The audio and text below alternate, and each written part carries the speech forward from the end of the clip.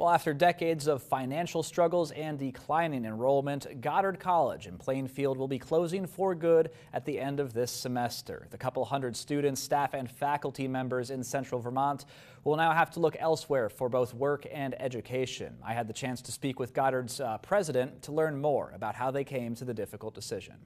It's been a very sad day at Goddard. For more than 80 years, Goddard College offered a more progressive style of higher education. But now officials at the college in Plainfield say this semester will be the final one. The school will be closing its doors for good this summer, something it's managed to avoid until now. It's no secret that for almost 5 decades, Goddard has been struggling with enrollment and finances, and it actually came close to closing on a number of occasions. President Dan Hokoy says after all those years of managing to stay open, the Board of Trustees came to the conclusion that there was no other option but to close and took a unanimous vote. It was the combined impact of demographic shifts that we're seeing in students, changing educational preferences, as well as inflationary pressures. Goddard isn't the only small Vermont college to close or restructure in the last 5 years. In 2019, Southern Vermont College in Bennington, College of St. Joseph in Rutland, and Green Mountain College in Poultney all announced they would be closing. And a year later, in 2020,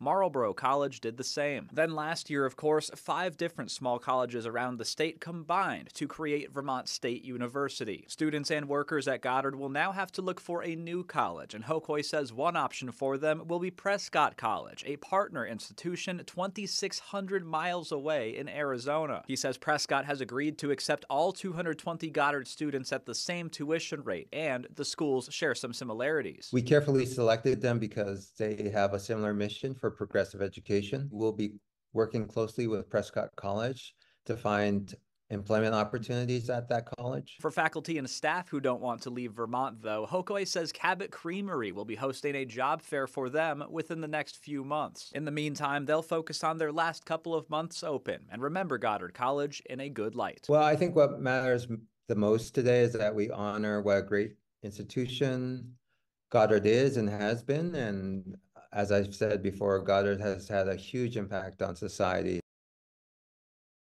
Of Prescott College tells us, quote, Prescott shares Goddard's commitment to progressive education. Our mission is to create interdisciplinary, experiential, and diverse learning environments that inspire future leaders to create a healthy, just, and sustainable world, end quote.